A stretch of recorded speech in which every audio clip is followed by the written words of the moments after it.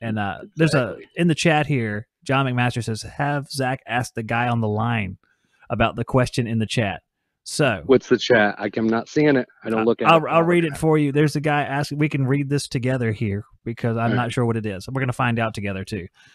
Trey wrote, what are some symptoms of a scroll compressor that has an issue with the check valve versus a scroll compressor that has an issue with the internal pressure relief valve? Wow, that's pretty interesting. Well, the check valve would only be an issue while it's off cycle. When it stops, it could make a strange noise. I've heard where the refrigerant runs back into the compressor instead of being checked at the discharge. Wait, so what's the question? It's check valve versus what? Versus internal relief, like it's bypassing.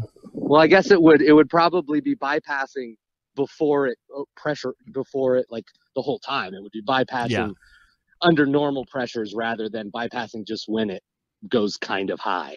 Yeah, I mean the one without the check valve, once it starts, I would figure it would run decently. Yeah, you just have equalized pressures all the time rather than just when it's running.